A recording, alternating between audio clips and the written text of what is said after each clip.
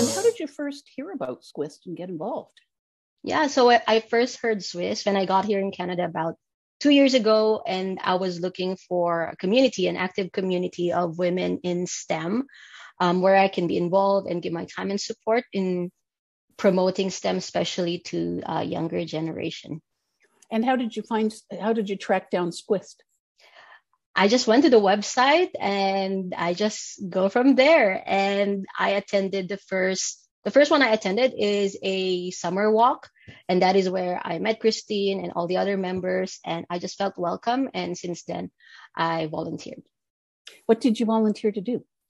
I primarily joined the events team. So I was so excited and participated in a lot of events that we did for younger generation, for kids. We did this science week of just teaching kids about some science myth.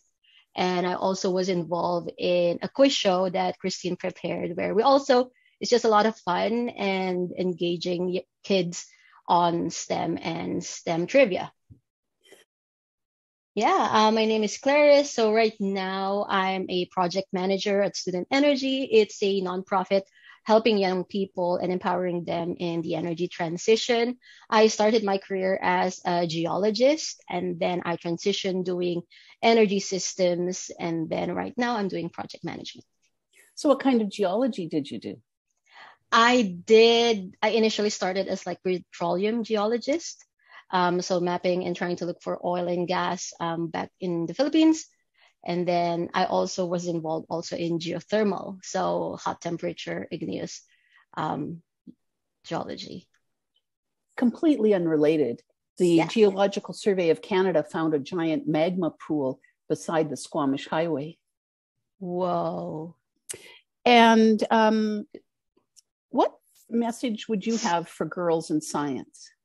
I think if you have passion for STEM and you want to make a career out of it, I just say, just go for it. I know sometimes people say, oh, science is hard, or, science, tech, and math is hard.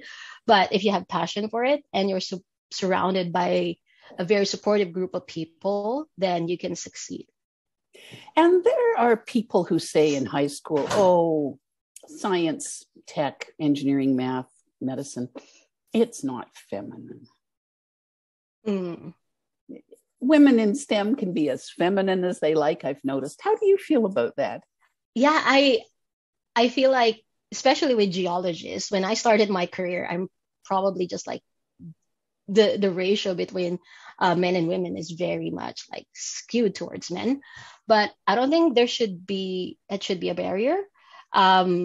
Like if you want something, if you're passionate about doing something, regardless of it's like how labeled as feminine or something, it shouldn't matter.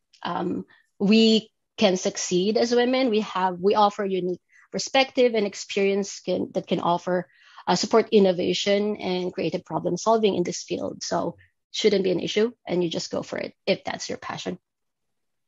It's the 40th anniversary of SCWIST. Do you have any 40th anniversary message? Yeah, happy 40th anniversary to SCWIST. I'm really amazed by the amount of work and community engagement that the organization did in the last 40 years.